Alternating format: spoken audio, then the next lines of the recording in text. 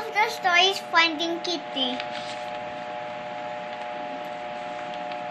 There is a girl with a blue hair. She loves playing with her father. Her name is Lolita.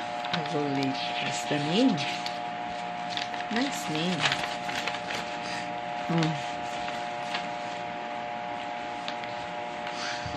When she was playing, she remembers where is her kitty.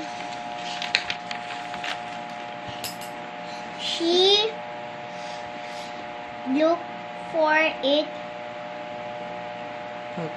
outside, but she didn't find it. The kitty and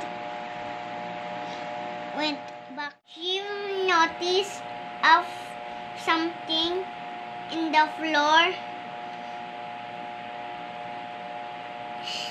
It is a tiny footprint. She followed the inside. She saw a machine. It can make objects to super tiny and small. She went inside. She became super tiny and went at the garden to find her garden. Everything is big. The flowers, the insects are bigger than the big insect, and she went inside their house. She was surprised. She found her kitty. Her kitty, Lolita, is very happy. She used her toy car to drive safely away from the big. Finally came back.